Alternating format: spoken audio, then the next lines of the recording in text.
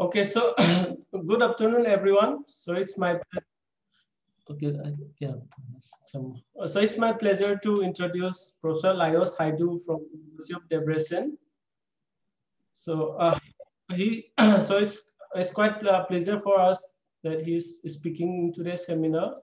So he's going to speak on exponential Diophantine equations and Skolem's conjecture.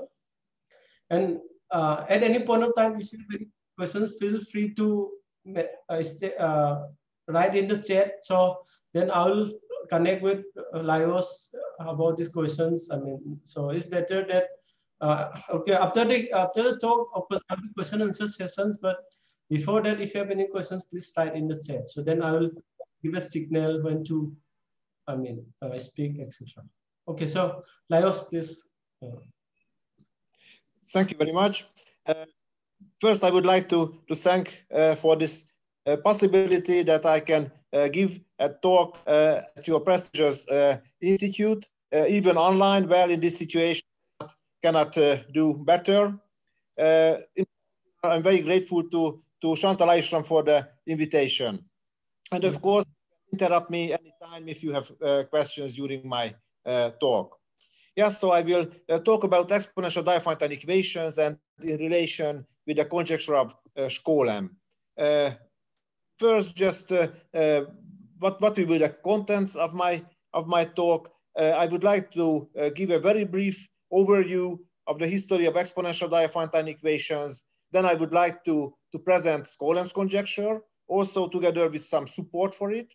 Then I will present a new method, heuristical but seemingly efficient method for the solution of exponential Diophantine equations. I also would like to show you some applications, and then I would like to show you the solution, the proof of Skolem's conjecture in certain particular cases. I should mention that the new results I will present are joint with Attila Bérces, Csanár Bertók, Florian Luca, and Rob Teidemann. Okay, so first about the main... Lajos, I think you have not shown your that slides. I think you're showing the black whiteboard. Yeah. You see this the whiteboard? Yeah, whiteboard. Yes, whiteboard. Yes. Now is it better? So are you going to write on right now? It's just a whiteboard. So we have just to the write... whiteboard. And maybe I should stop sharing the whiteboard. Yeah. Okay. No, maybe I don't share anything. No, you can share the that PDF file. Okay, this one. No, Yeah, can you see the slides? Yeah, now we can see it. Yes. Okay. Yeah, I had some slides, but I just show you that I had some slides. But this is what I told you so far. So I just listed here the contents of my talk. And I would like to start with the main object of my talk, exponential Diophantine equations. So what are exponential Diophantine equations? Well, they are just, of course, equations of this shape. So they are exponential equations. It means that here in this equation 1, all the coefficients, so A1 and so on, AK, they are all fixed. All the bases are fixed. So the B's are all fixed. And also the right-hand side is fixed. What is variable? Of course, the exponents are variables. So this is an exponential Diophantine equation where we have sums of exponential terms. And the right-hand side is just some constant. For the time being, I just restrict on integers. So all the parameters are just integers. And of course, the exponents are non-negative integers. So the alphas are non-negative integers. To be sure, I just show you here a concrete exponential Diophantine equations. So you see it's fixed, of course, except for the exponents. The exponents are variables. And well, we would like to solve such an equation or at least to say some finiteness about there are only finitely many solutions. But the best thing would be to be able to solve completely such equations. So I shall be concerned with such exponential Diophantine equations. I just would like to mention that, in fact, what I'm going to talk about, in fact, are valid also for algebraic numbers. So the basis could be algebraic integers, for example, but I will not go into that direction. Maybe I will make some remarks, but not in detail. So I would like to stick to the integer case. It is more apparent, it is better, it is nicer. Okay, so as I promised you, I would like to give some information about the background of such equations. So I think that they are interesting in themselves. So they are natural objects in the theory of Diophantine number theory, but also they are central in a sense that many problems just naturally lead to such equations. And I would like to list some related problems. The first thing is when we really have a direct link, when you talk about representation problems. For example, you can ask that can one generate OK? By that I mean that the ring of integers of an algebraic number fields by sums of k units additively. So for example, you can ask the following thing. You just take an algebraic number field, you take the ring of integers, and then you want to get all algebraic integers as the sum of units. You, of course, should, it's better to fix the number of units. So the sum of k units, you would like to get all the algebraic integers. What can you say about it? Or more generally, if you don't restrict to units, but you restrict to algebraic integers of bounded norm, can you do that? So there are many results in the literature about such questions, where in general you can say that no. So for any k, it is not possible. Yeah, I don't read the names. There are really many papers in the literature about this problem. A related problem is that other representation problem, you would like to get all the primes as k-term sums of elements with fixed prime divisors. So can you do that? You just give a finite set of primes, say 2, 3, 5, 7, and then you would like to get all the primes as k-term sums of elements having only prime divisors 2, 3, 5, 7. Can you do that? Again, no.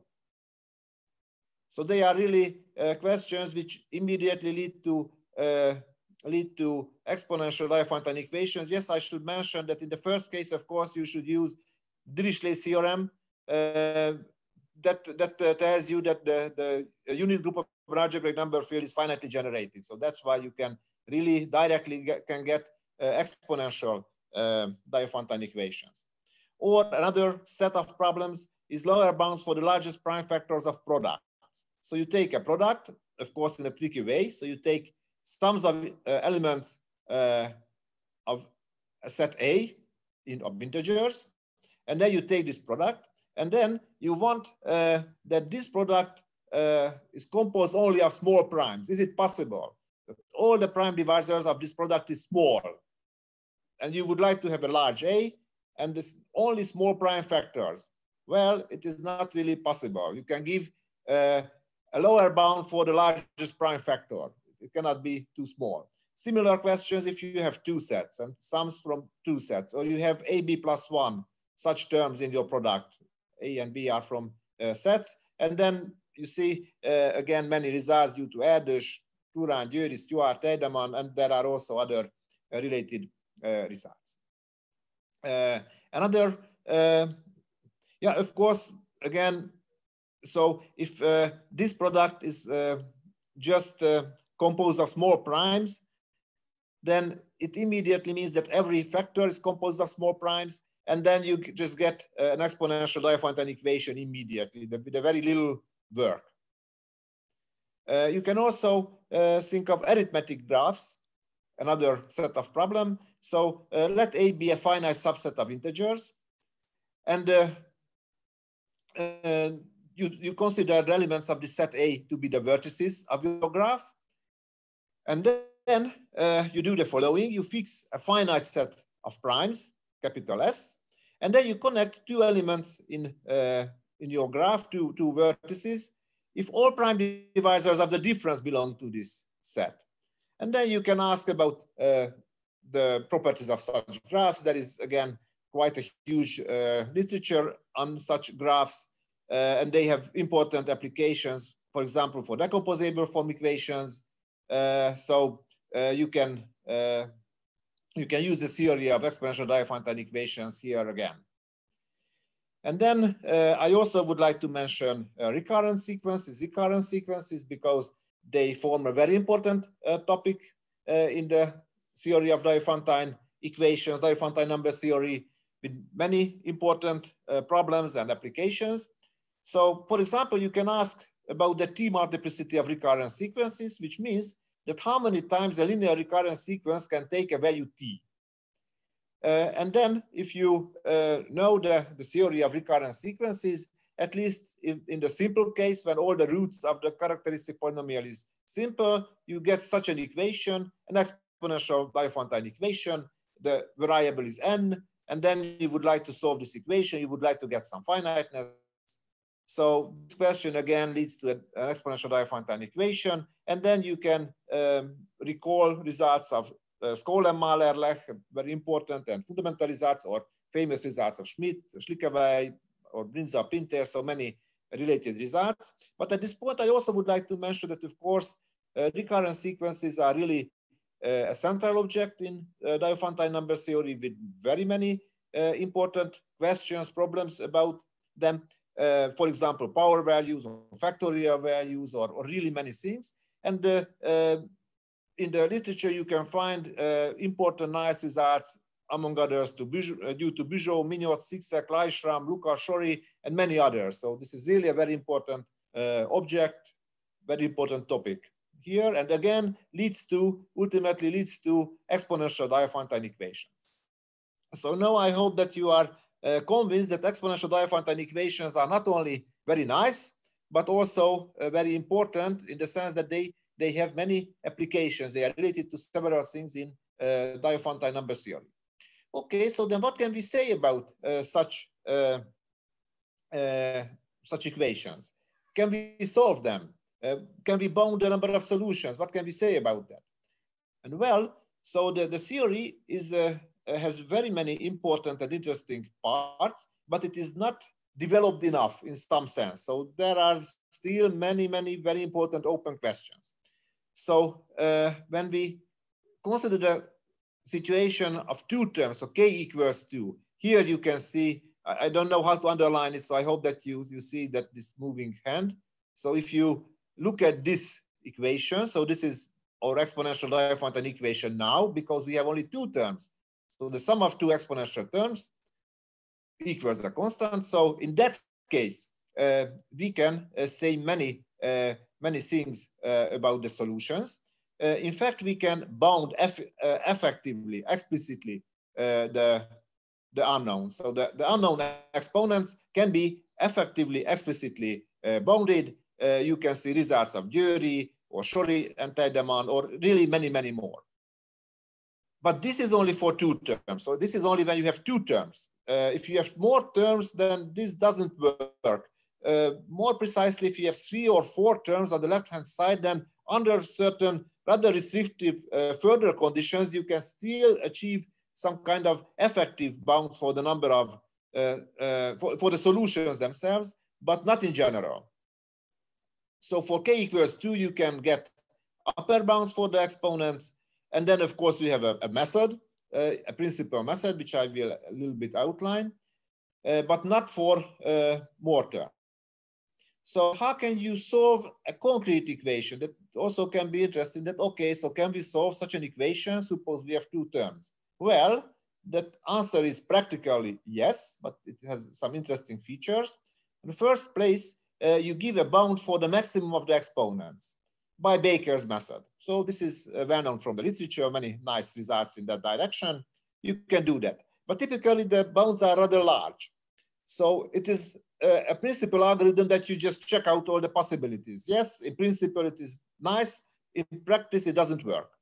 So what you can do is that you reuse the bound what you got with tools from Diophantine approximation.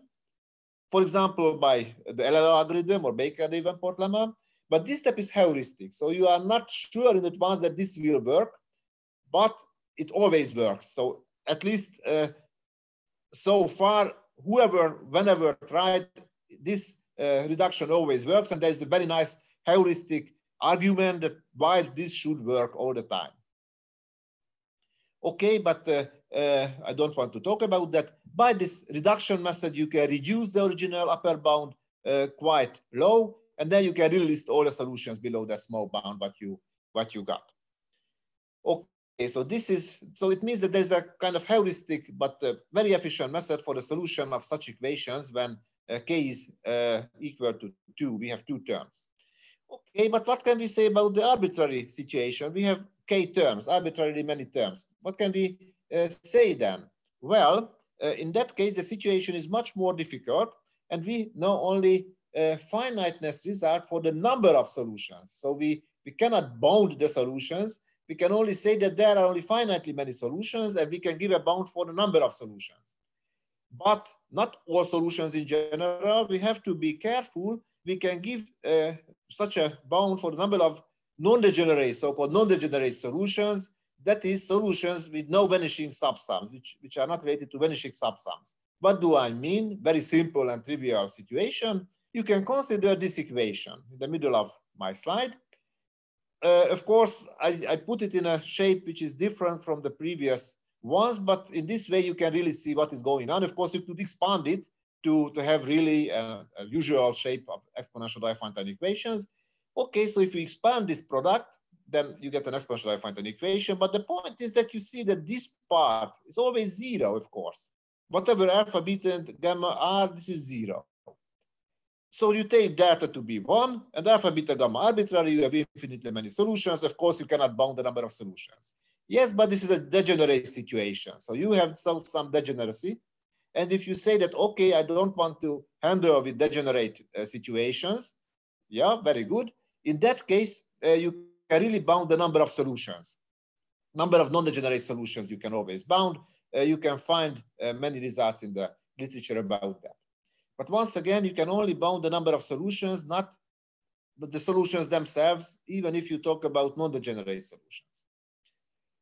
Okay, but what to do if you still would like to solve some Diophantine equation? You deal with an important problem in Diophantine number theory, and you are led to some concrete exponential Diophantine equation, and you would like to solve it because it would be very important for your application. What can you do then? Well, it is not an easy problem, of course, but you can turn to Skolem's conjecture. What does it say? So now I will talk about Skolem's conjecture and related things. So Skolem's conjecture, roughly speaking, says the following.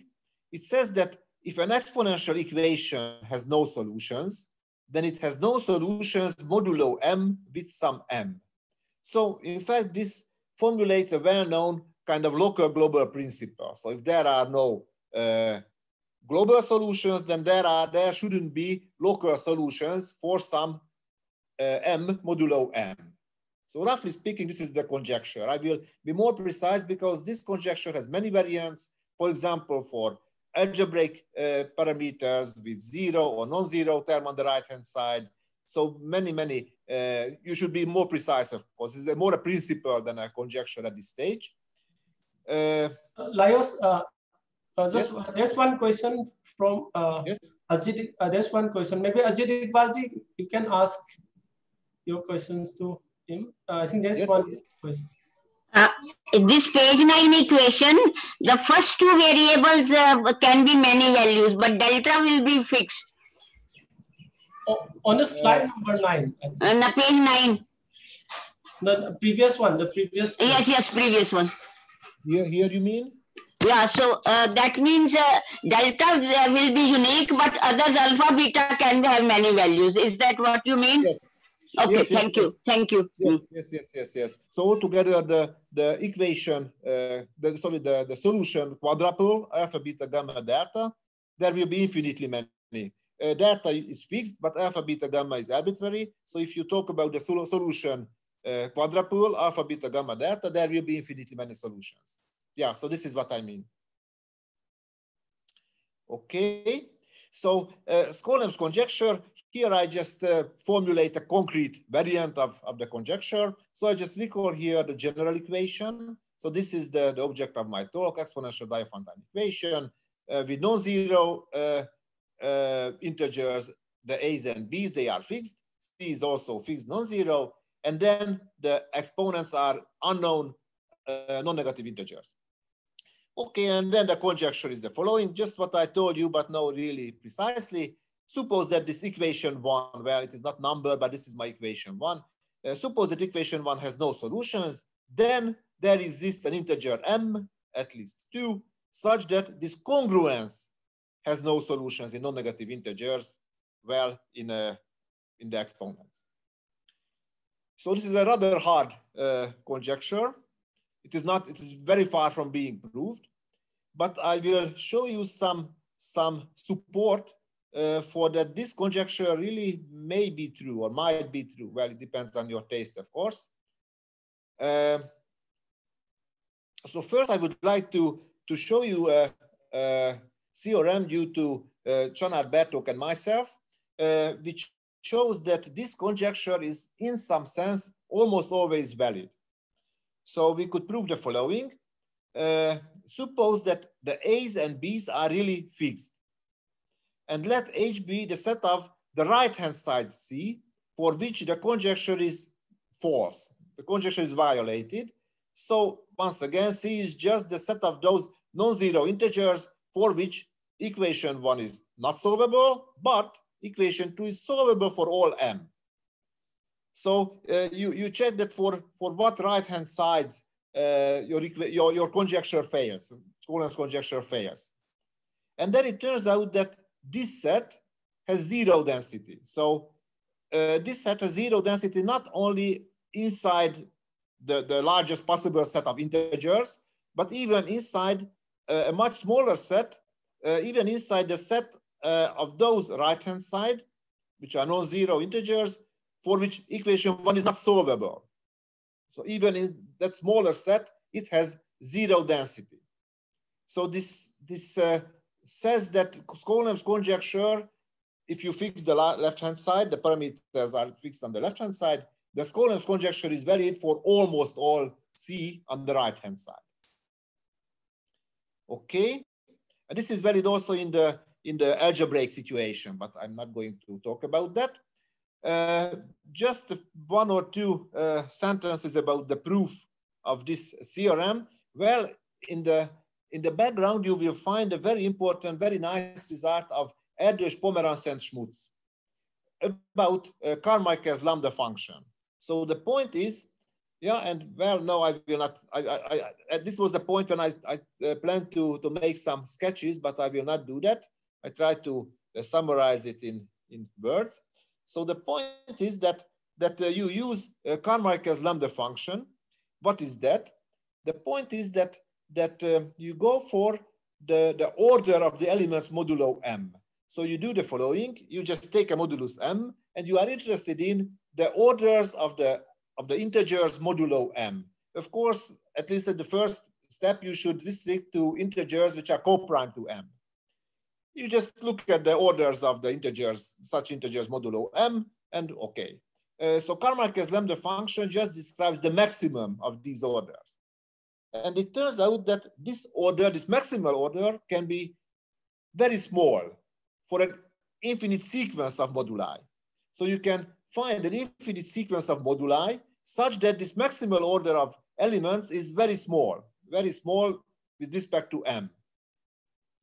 And it means that, well, roughly speaking, maybe I turn one page back, that you can find moduli m such that the left-hand side is very, very small set modulo m, because the moduli of the b's will be small.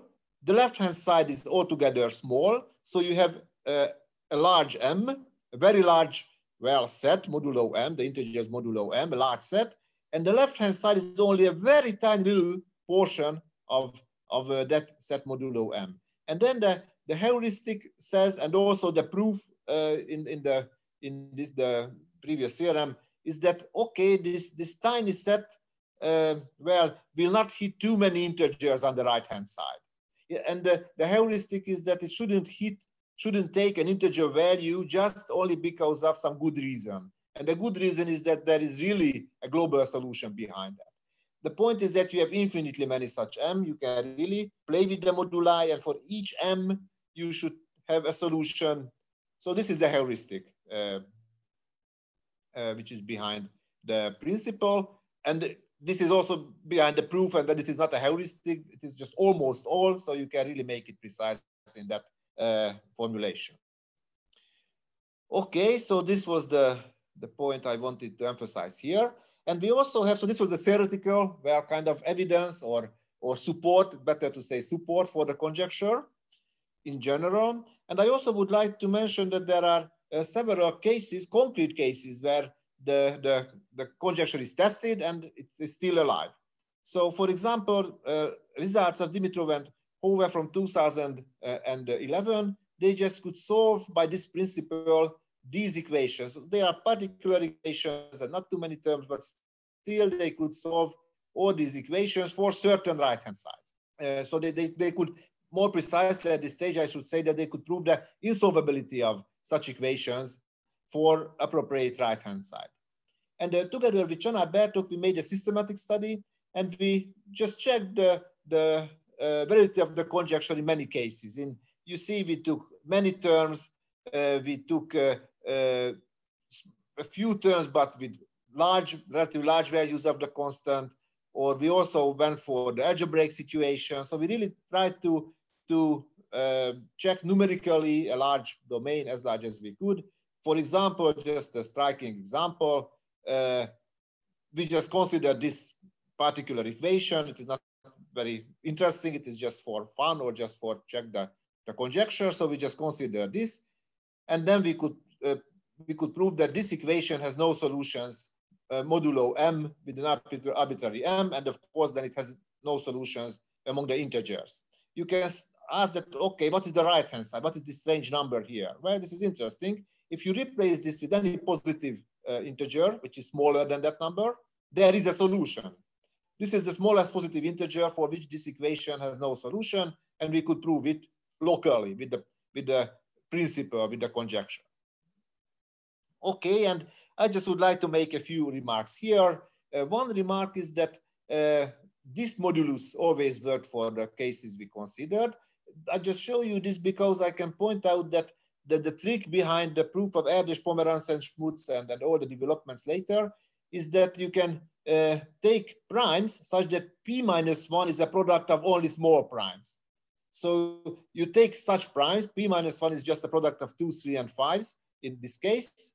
P can be relatively large. You take this product, okay, some small constant in front, and this modulus will do. So such products has the property that the Carmichael lambda value is very small, and then you can hope that you can solve your equation.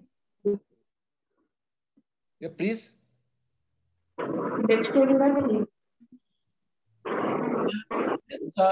Is there a question? So the previous slide. Sorry, I don't understand completely.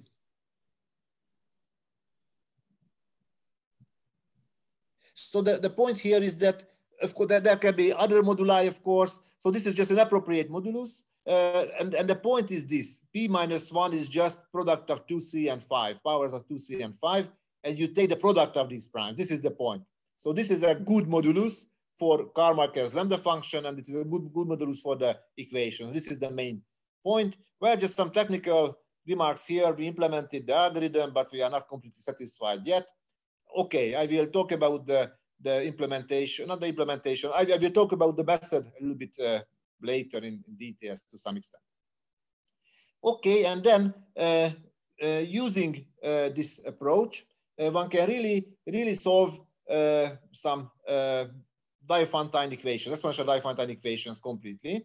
I would like to also talk about that. That might be interesting. But before that, I would like to say that in the literature you can find some scattered results. So there are some results where some particular equations could be handled.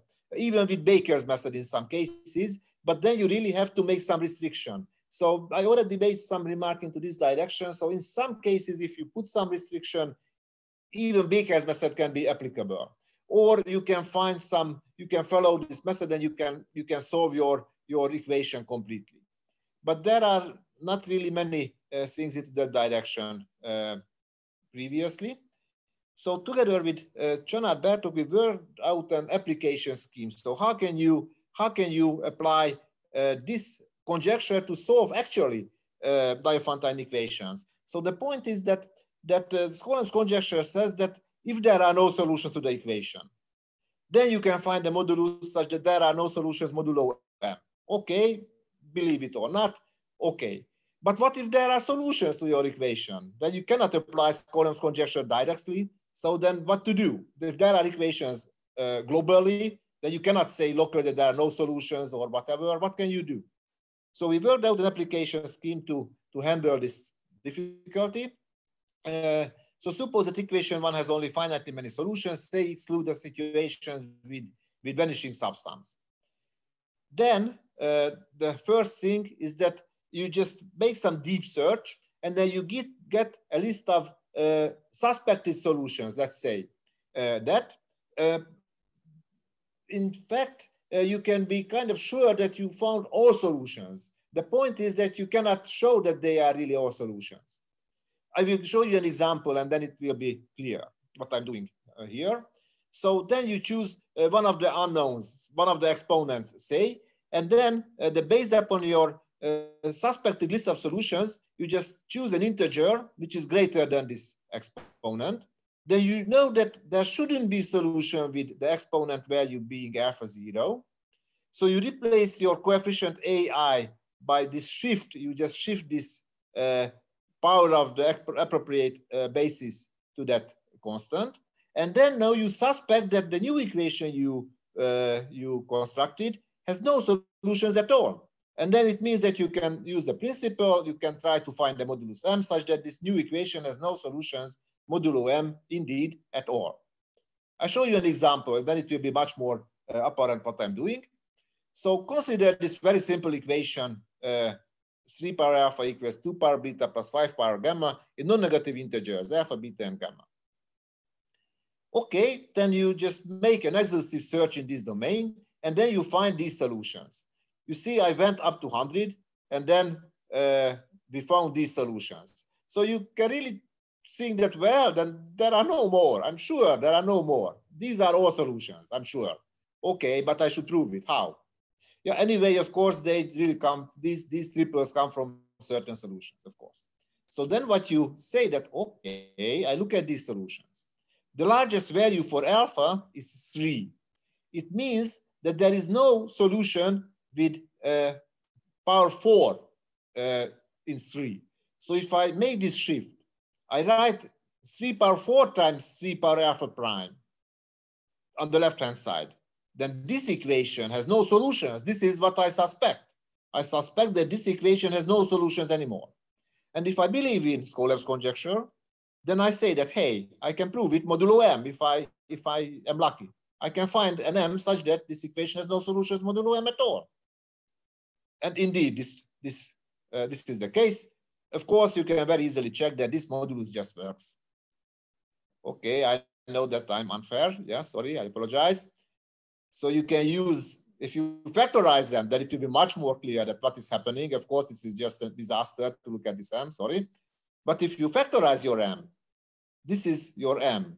And if you check out what the primes, they are all primes here. 7 minus 1 is 6, only 2s and 3s, I don't know. 30, 7 minus 1 is 36, only 2s and 3s. You see? So you really find such moduli here, such primes, such that P minus 1 is composed of, I believe, only 2s and 3s in this case. So this is a very nice modulus for the Karl-Marx lambda function. The Karl-Marx lambda function for this M will be so tiny. Meanwhile, phi of M Euler's phi is this huge. So this means that you really have a good chance that modulo M only the global solutions will appear. And this is really the case. And there are no global solutions, and that is what you will get modulo m. This equation has no solutions modulo m for this m. So the principle works. Okay, and then I would like to tell you, but I don't want to go into details here because I don't want to, time is flying. So with the Csanád-Bertok, we really could apply this principle to many types of equations, and this really works. So we could really get all solutions. I just mentioned here that we went for so-called balancing numbers, which form a certain interesting Lucas sequence, a binary recurrence, linear recurrence sequence, and also we could handle a problem there. So this principle really worked for many applications. Other applications. So really there are several other applications concerning Fibonacci and Lucas numbers, for example. So there are really many applications which we could handle. In some cases, we could solve with this method problems which couldn't be solved with other methods. So other colleagues tried to solve it with Baker's method differently, and they couldn't do that, and this method just worked. But I don't want to go into details because then I will just run over time. I don't want to do that. So I just tell that really for many types of exponential Diophantine equations, this method can really be applied, and we could solve several such problems. Okay, so this was about say the practical part of Skolem's conjecture, how you can use it for Diophantine equations, sorry, exponential Diophantine equations. And now I would like to talk a little about the Skolem's conjecture from the theoretical point of view. I mean that can we prove it? But which stage we are at the moment? So what do we know about the proof of Skolem's conjecture? Well, not much. There are some interesting things I can tell you, but you will see that there is a very large room for improvements. Okay, so I would like to start with a result of Schinzel, which just concerns the one-term case. So we have only one exponential term on the left-hand side, and this product equals C. Well, it is not completely trivial, but still this is really a starting point.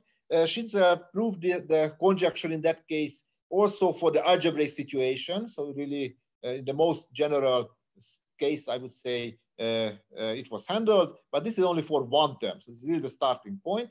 And I should mention that recently Bartolome, Bilu, and Luca proved the conjecture for this situation. Well, you see here L terms, so say arbitrary number of terms, but here, where you have only one exponential expression, and more importantly, it is restrictive in the sense that they had to assume, well, it was in the algebraic case, that the multiplicative group generated by B1, BL is only one. The rank, I mean, sorry, the rank of this group is only one. So they are composed of only, say, one prime. And in that sense, it is really rather special. It is rather similar in some sense to Schinzel's result. In fact, it can be proved by Schinzel's result in a non-trivial way.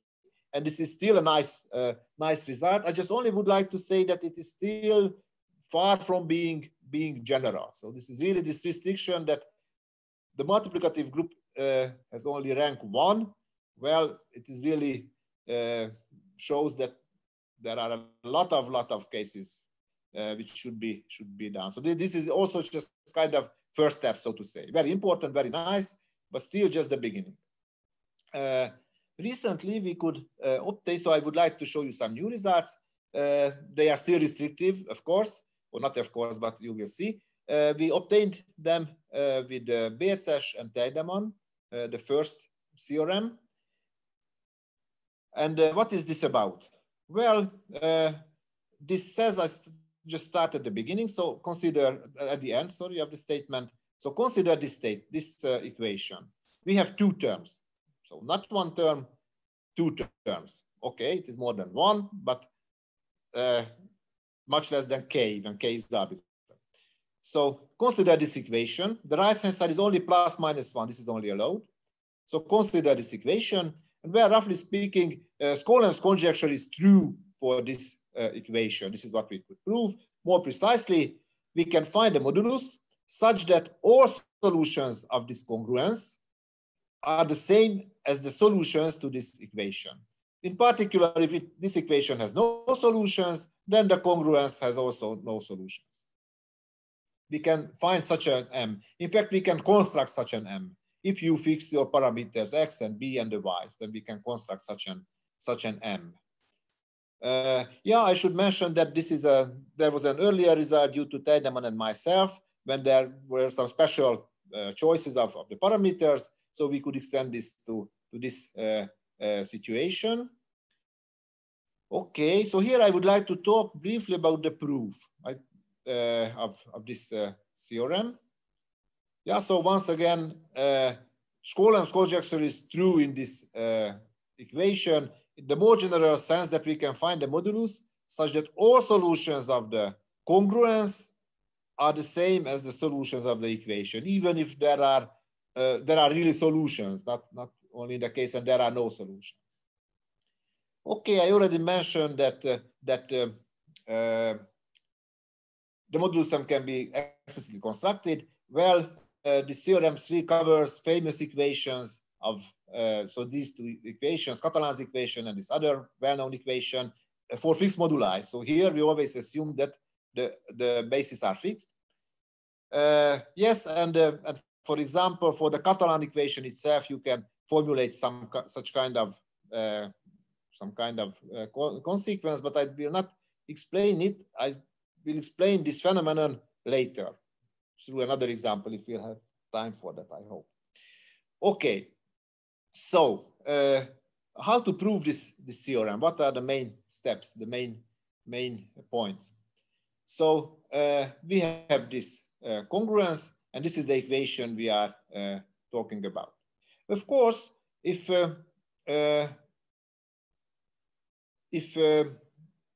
have a solution to this equation, and K1, KL are solutions to this equation, of course, they will be there modulo M for every M. So clearly, all solutions of the equations are solutions of the congruence, of course. So this means that it is sufficient to find a certain M such that all solutions of 3 are also solutions of 4. So in one direction, situation is clear, the other direction is interesting. So to find the modulus M such that the solutions modulo M are also global solutions. Okay, so let S infinity be the set of solutions for equation 4 and Sm be the set of solutions for equation 3. By this notation, I only said that S infinity is a subset of Sm for any modulus M. Okay, and then it's good to make a good or some observations. And the first thing is that if M1 and M2 are divisors of M, then of course S of M, the solutions modulo M, will be contained in the solutions modulo M1, because it's more restrictive to consider the congruence with M in that case. And also this is a subset of the solutions modulo M2, so it is a subset of the intersection. So this means that in fact you can do the following: you can find distinct moduli, and then you consider the solution sets. And if the intersection of the solution sets is just the set of global solutions, then you are done. Because then you will just take your moduli to be the product of these small moduli. So the point here is that you can intersect the information. You can combine the information obtained for different moduli. It is a trivial observation, but very important observation. It makes life much more easy in the argument. Okay. Just another remark here is about that if you assume that you are in a finite situation, if you assume that your parameters are fixed, I mean, if you assume, for example, here I can come. If you, for example, assume that n is fixed, x to the n is fixed, then you are kind of in the one-term situation, and then you are just done. So if you can fix one of your terms, then you are immediately done. So if you can make the situation finite in some sense, then you are just immediately done. Okay, and then we shall need in the proof the theory of S-unit equations, what I mentioned in the introduction. We used a theorem due to Everche and Ury in a very special, very simple case. We have only a difference of S-units, difference of exponential terms equals C. So if you have such an equation, such that V1 and V2, they are integers, such that we know that all the prime divisors of V1 and V2 belongs to a fixed finite set. And C is just a fixed non-zero integer, that this equation has only finitely many solutions, and the number of solutions can be effectively bounded.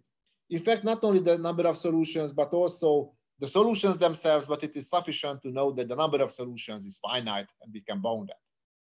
So we shall use it. Okay, and then the argument. So how the argument rolls? Well, I will just present the argument in a simple situation. So only for this equation, x to the n minus b times y to the k equals 1. So I only take one term here, not product of error terms, and only one at the right-hand side. Well, plus 1 or minus 1, it's not a big difference. So the argument is similar for minus 1. And if you have more terms, then it's really, you can handle the situation by induction. So it's really, this is the bottleneck. This is the important, well, equation to handle. Okay, so, well, again, just some finite cases, or just simple cases. If the GCD is not 1, or if x is 1 or y is 1, then thing was 0, then everything becomes finite and trivial. So just really go for the general solution, general case, x and y are co-prime, and consider that case a non-zero and greater than 1 in absolute value. So consider this equation. It's an S-unit equation because x and b and y are fixed. So the prime divisors of x to the n and b times y to the k are fixed. So you are in an S-unit equation situation. We know that there are finitely many solutions. Write capital N for the number of solutions. And then you can do the following thing. Let S1 be the smallest integer such that y power S1 is greater than x plus 1, x in absolute value. Y and x are fixed. Well, it's trivial how to find this S1. You could find it explicitly. Okay, so S1 is just some integer you can find in terms of x and y. If k, so if this exponent k is smaller than this fixed S1, then you are in a finite situation, everything is trivial. So assume that k is greater than or equal to S1. But then it means that if you consider, just again scroll back, sorry, where do I want to go? Oops, I want to come here. So not here, this was just more general, here. So if k is larger than this S1, then it means that modulo b times y power S1, this is 0. So you have x to the n is congruent to 1 modulo y power S1. But this means that n is divisible by the order of x modulo this modulus. Write O1 for this order, and then we know that it cannot be 1. We know that O1 is between 2 and y power S1. And then you take S2 to be greater than this expression, x power O1 plus 1. And then you just repeat your procedure. You may assume that k is at least S2, otherwise you're in a finite situation. So you consider your equation modulo y power S2, and then you get again that x to the n is congruent to 1 and is divisible by O2, which is the order of x modulo this larger modulus. But this also means that O1 divides O2. You have this well assertion, and then you can just continue. You just continue this. Ultimately, you make capital N steps. Capital N is the number of solutions of that S-unit equation I mentioned. So you just repeat it with N steps. If anywhere you are just stuck, it means that you are immediately in a finite situation and things are easy. What if you can really make your N steps? Well, then you will get a contradiction. And why? Because these orders are divide each other, they also divide N. And it means that if you consider your equation just in the title, modulo x power O1 OI minus 1 for these values of I, then you get discongruence because OI divides N. So you get discongruence. But this means that this expression, this x power OI minus 1 is an S unit, is only divisible by primes of B and Y. But so then they are all S units. But then you will just get too many solutions for your S unit equation. And this is a contradiction. So you just collect together all the primes appearing in the argument, or not primes, all the moduli appearing in the argument. You make the product of them, and then you are just done. So this is the argument, roughly speaking. And finally, I just would like to mention a similar theorem, just without any proof or whatever, concerning the situation of Fermat's equation. So here, this is the equation you are looking at, a Turner equation. Powers are n. And then, so roughly speaking, we could prove with Florian Luca and Robert Heidemann that Skolem's conjecture is valid for this Turner equation as well. Namely, all solutions of this equation can be obtained modulo m with an appropriate m. You can always find such an m. Where the proof is similar to the previous proof,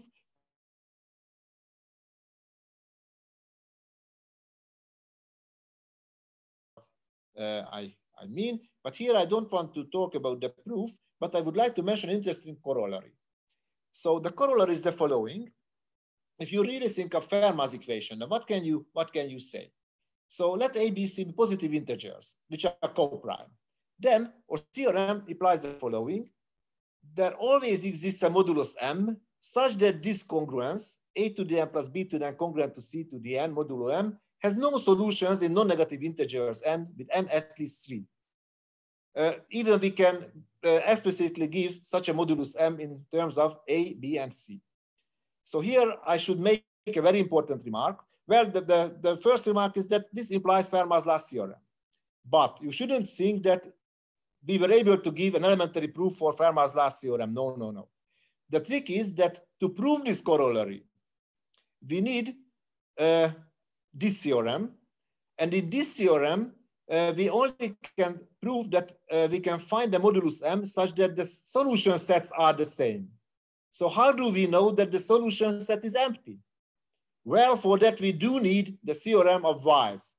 So to prove this corollary, we do need the theorem of Weiss. We cannot make a shortcut. So we need to use the theorem of Weiss on Fermat's equation, but still having that result, we can prove that there is such a modulus m such that the solutions of this, there are no solutions to this congruence modulo m.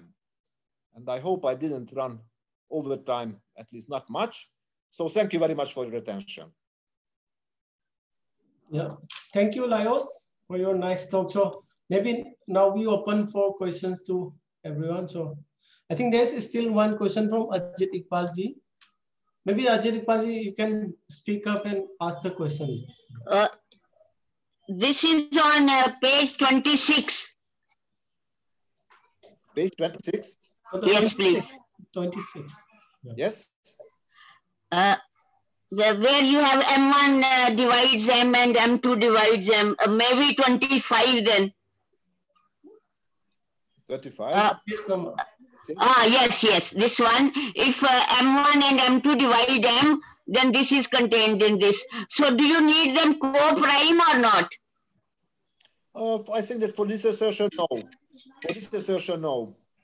Yeah, so you are right in the sense, just let me add that this is a good strategy to also previously to think in a co-prime moduli and then combine them. But in you don't need them to combine. Okay, thank you. Wonderful talk. Thank you very much.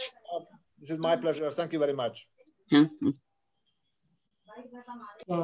Yeah, so there's another question from Kisan Poi. So can you unmute and ask yourself? Hello, am I audible? Yeah, we can hear you. We apply backwards method for the equation k equal to 3 and k equal to 4. For k equal to 4 or k equal to 5, we can apply the backwards method of linear forms in logarithms. I couldn't understand completely. I think that what you mean, or this is as I understood. So you are right. For this equation, you could use linear forms in logarithms. Completely right. I chose this example only for simplicity. So here there are a few terms, and here you can really see very easily what is going on. Small basis terms. So here I could really explain what is going on. But for example, if I come here, oops, this equation for here you cannot use linear forms in logarithms. So I don't know any other method than this method I presented based upon Skolem's conjecture to solve this equation for these values of C. So you take C to be 1. How can you solve it? I cannot think you can solve it with linear forms in logarithms, or at least I don't know how to do that. So you really need this method in many cases. But you are right, in that example, you really could use linear forms in logarithms. That was only for simplicity. If this was your question. Yeah, so Lajos, just one, in this application, the first one, like 2 power alpha, 3 power beta, plus 5 power gamma, this C. So you use those methods, and I mean, like, is it more of computational or the first application? The first application, oh, yeah. Sorry. The one which you are showing here, right? Here, you mean, so here we used OR method. So here we read the Skolem's method, and I don't know how to do it other way. Oh, okay. So I don't know other method which you could apply here. So here we really went for the modulus. Well, I don't remember the modulus. Well, this modulus is always, well, with what I showed you, this large product, it always works. Also for this cases it worked, I'm sure. I see. But for this case it worked. So, just a minute regarding the sums of powers of 2. I think Hansraj Gupta has some results too. I can't leave this and cross check with this paper, but I will send you the paper. Thank you very much. Thank you. Okay, thank you. This powers of 2 and then powers of 3. I see. Hansraj Gupta. Thank you very much. Thank you.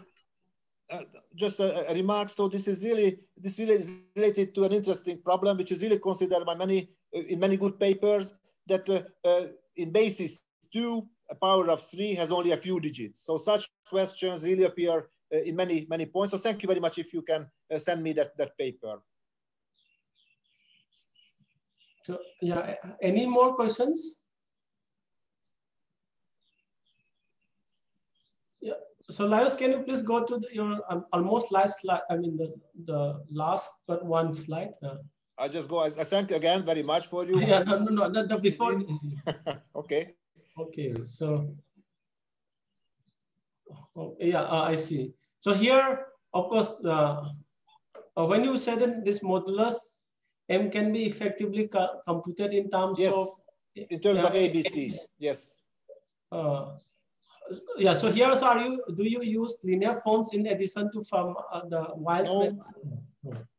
No. So here we use the same machinery as in the proof for the other situation, x to the n minus b times y to the k equals plus minus 1. The same machinery. So it's completely elementary. Orders and then congruencies and the S-unit equations. So ultimately we just with this iterative method we could just obtain an S-unit equations which has just too many solutions. So with this iterative, you can say that either you are stuck at some point and then you are just done because things become finite and then that's it, or you can continue it, but at some point then you get just too many solutions to some S-unit equations. You know that there are so many solutions to that S-unit equation. That is the argument, roughly speaking. But so here, let me emphasize once again that so in this corollary, it is really very important. So what we can prove is really this. I mean, we can that the equation and the congruence, they have the same solution set. That is what we can prove with our method. I see. The step here we need. So here we claim that this congruence has no solutions at all. How do we know that? Because we do know that Fermat's equation has no solutions. No, I see. We know it from Weiss. We cannot prove it. We know it from Weiss. Weiss told us that Fermat's equation has no solutions. That's why we can claim that this congruence has no solutions. So it is important that It is not that we can make a short, I don't know, some shortcut. No, we do need the very deep theory behind it to this claim. But still, it's interesting that there is this congruence is there.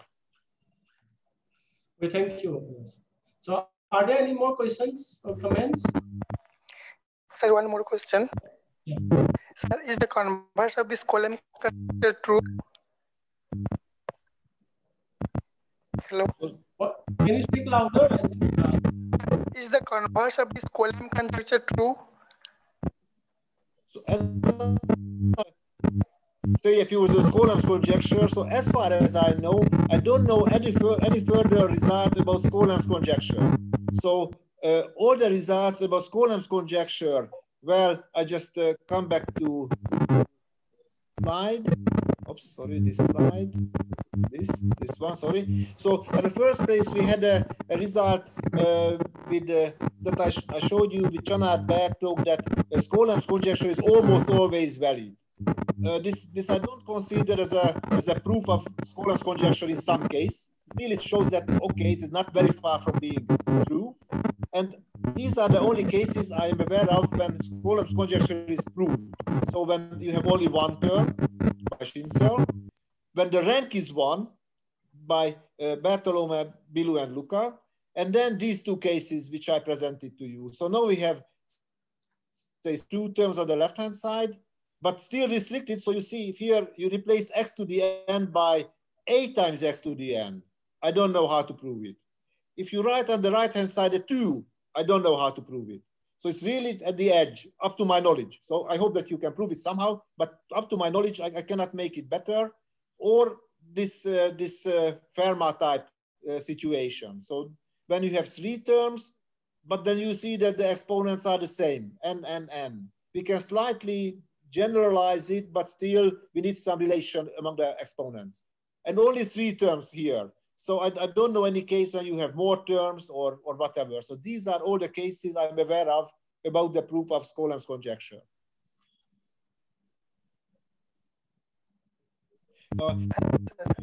So some of these results are valid also for algebraic integers, but just the same equations for algebraic situations. In some cases, they are proved or handled.